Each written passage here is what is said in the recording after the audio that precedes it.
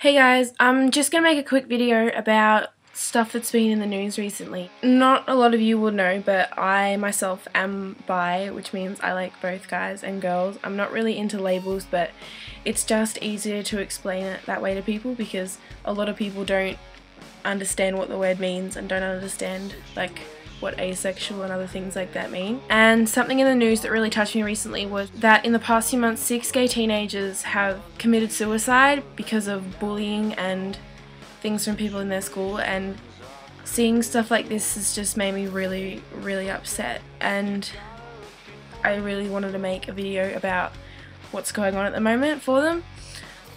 So the kids who committed suicide, their names were Tyler, Seth, Justin, Raymond, Asher and Billy, and on the 20th of October 2010 we will wear purple in honour of the 6 gay boys who committed suicide in the recent months due to the homophobic abuse in their homes and at their schools.